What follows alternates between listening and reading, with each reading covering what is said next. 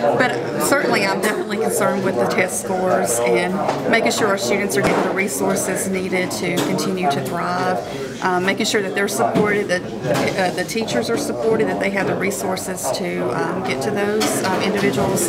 So yes, I mean, it's going to be a learn as you go thing, I know, but having been a teacher and been a business owner and trying to fight for funding, I definitely want to do everything I can to make sure Maury County has the best opportunities possible. I'm just humbled. I'm thankful to be here. I feel honored that Maury County has given me their trust. I hope to find myself worthy of such. I look forward to serving, look forward to hearing from the parents and of course the students, and just being a voice for them, making sure that the funding gets received and that everything, and good policies and whatnot are given to the kids so that they have the best opportunities. But I do realize it's going to be a learning as you go. I definitely don't think I have all the answers, but I definitely look forward to listening to my constituents and serving the best I can. First of all, I think the whole situation about the learning programs, how things are going to develop, I think that's going to be a continual, it's just going to be a continual wheel, because none of us knows how how it's going to play out, and I'm sure it's going to be unlike any year that's ever been before.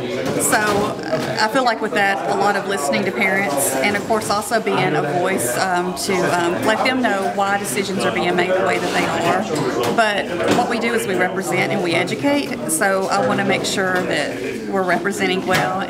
As far as priorities, I mean, like I say, with it being such a unique year, it's definitely, it's going to be harder than most years, I would say, because it's not going to be a traditional type of environment. But I'm sure it's something I will learn as I go. But I've been a teacher, and I feel like I know and understand what teachers, not to think I have all the answers by any means, but having been in the classroom, I understand that position. Having been a parent, or being a parent, I understand the fears and concerns that parents have also. So I definitely am open to continue to hear from those stakeholders and just to try to wholeheartedly serve the best I can.